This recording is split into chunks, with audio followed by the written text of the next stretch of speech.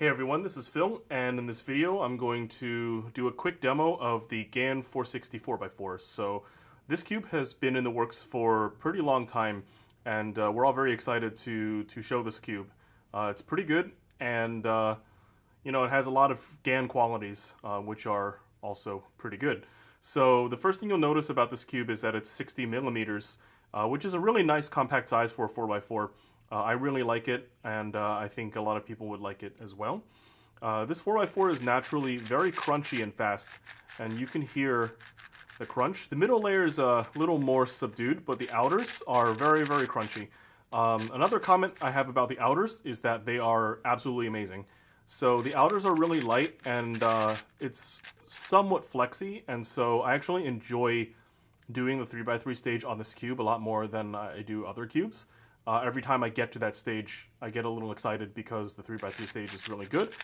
The inners, I feel, are a little bit unstable. When I do parity, for example, I feel like I have to control how much I move the inner layer, because sometimes I overturn and then the cube doesn't cut the way I want it to and it deforms. So that's one thing to be mindful of. Maybe some thicker lube will help with that. But in general, this is a very, very fast, crunchy 4x4. Outers are amazing. Inners give me a little bit of trouble, and I think you'll have to work with it in order to smooth it out and maybe slow it down a little bit so it's more controllable. The magnet strength is really, really good. One cool thing about this cube's magnet positioning system is that the magnets are actually really close to each other, and we think this gives it a good magnetic feel, even if the magnets are a little weak. So that's one thing that's unique about this cube, is that they're actually very, very close to each other. Another thing that's interesting about this cube is its internals. There's actually a lot of space between its small and large internal pieces. It's not like a lot of traditional 4x4s where the pieces hug each other really tight and there's no room.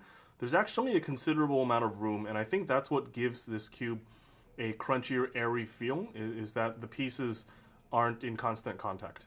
And overall, this is a pretty cool release by GAN. A lot of people were looking forward to this, and you know, this is a very good first step for GAN. We're really happy that they released this, and we look forward to more big cube releases by the company. Thanks for watching.